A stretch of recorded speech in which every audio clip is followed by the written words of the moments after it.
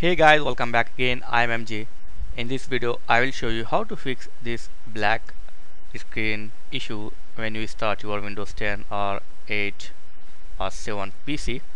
So when you got this type of screen like only cursor showing, just hold the Control Alt button, and press delete. Hold the Control Alt and press delete.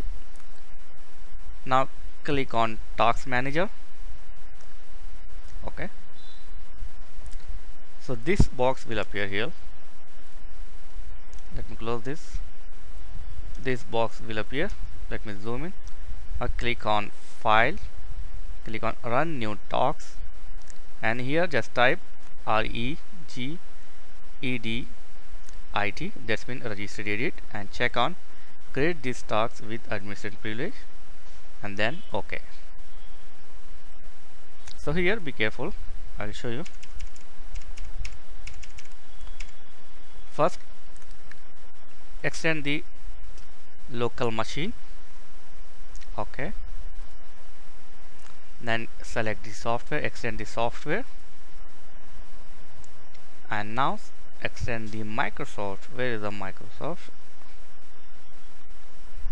Okay, here extend the Microsoft, and now scroll down and find Windows NT. Where is it?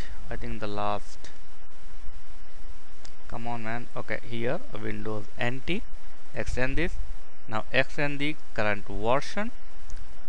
Okay, don't be confused, just follow this step. If you don't get it, just write down this one, and now find WinLogin. So just open this WinLogin and you will find shell.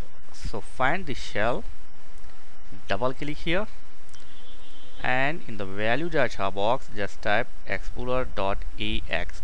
That's it. And now just OK, click on OK. After you close and restart your PC. So hope this will fix your problem. If you have any question, you can ask me in comments. Thanks for watching. See you in next video. Please like, share and subscribe. Thank you very much.